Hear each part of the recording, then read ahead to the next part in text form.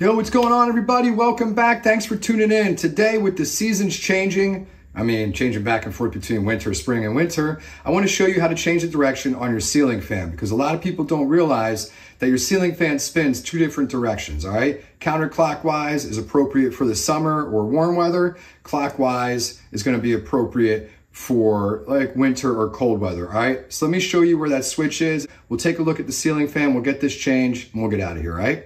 All right, ceiling fan, all right? I don't have to tell you anything else. That's pretty basic. Now let's flip this switch and see what direction this goes.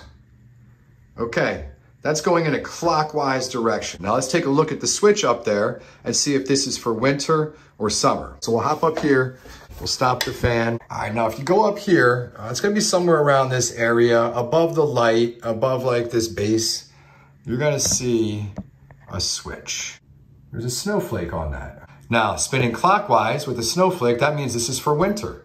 So what I want to do here is switch this. Now we see a sun, all right? And that's the icon that we want for summer or warm weather, all right? All right, we've got a counterclockwise spin going on here. All right, so I hope that helped. Remember, you're gonna do counterclockwise spin for any warm weather, clockwise spin for cold weather. And the reason I'm saying the direction of this is because some ceiling fans don't have that cool icon that show you whether it's for hot weather or cold weather. My last house didn't have this at all. So what you have to do then is understand what way you want that fan to spin for what type of season you're in, all right? Right now, we're going into summer, so you want that going counterclockwise. It's gonna push all that air down on you, right? Get the air blowing on you like a fan.